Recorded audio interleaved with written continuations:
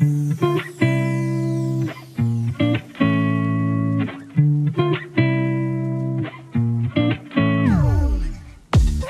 I'm Ellen von Unwerth. I'm from Germany and I'm a photographer. I got into photography actually kind of by accident. My boyfriend gave me a camera to my birthday and he said there's a plus, a circle and a minus. When the circle lights up, you shoot. And that was my crash course to photography.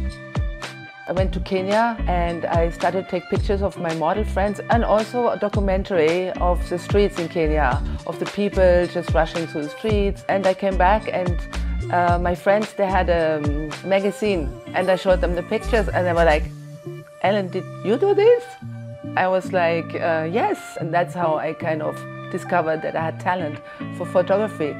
Catherine Hamnet, a fashion designer, she gave me her campaign. I only had my camera since 2 months. So we shot like a kind of a James Bond kind of theme with a girl getting kidnapped in Paris. And yeah, that was how I started.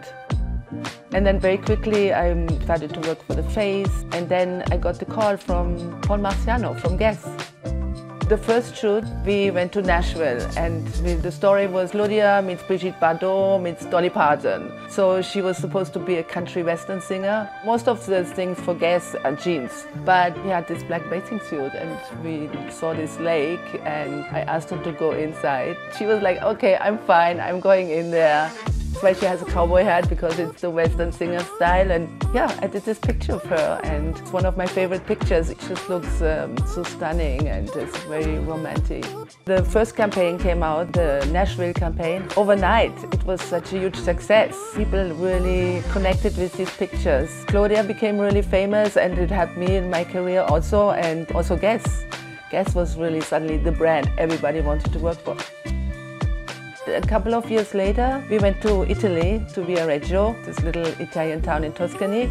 So this picture, we were just in the room, and I always love to have cool music on my shoots because it relaxes everybody, and everybody just started to dance. Claudia was just really getting into it. The window was open and the breeze came in from the sea and the hair was a little bit disheveled. Such a sensual picture, but also kind of very sweet, and it's not threatening, and I think people really relate to it.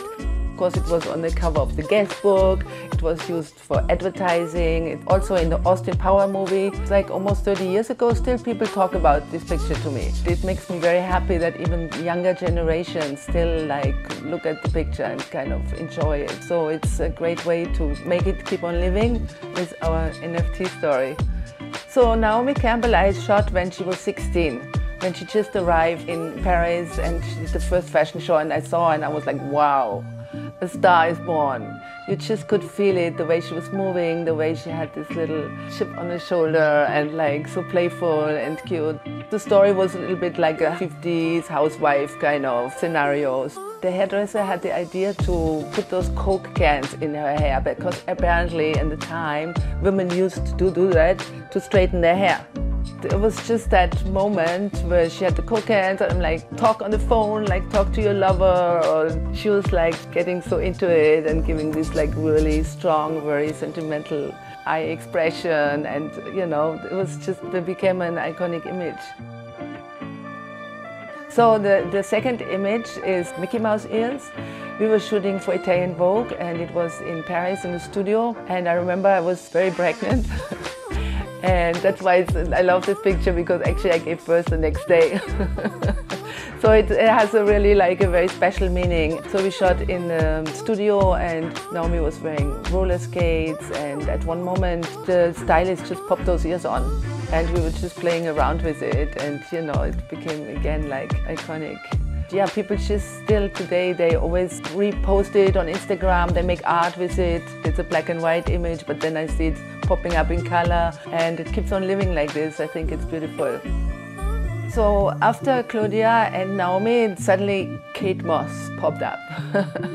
And she was actually a little bit of a rupture of the supermodel because she wasn't as tall, she was like skinny, the supermodels were more curvy, and suddenly Kate comes with like little crooked teeth, but like so charming and so photogenic. This picture was taken for American Vogue. It was a story about like 60s movie star in Paris. But this picture actually was in the cinema. I love to shoot people in the cinema.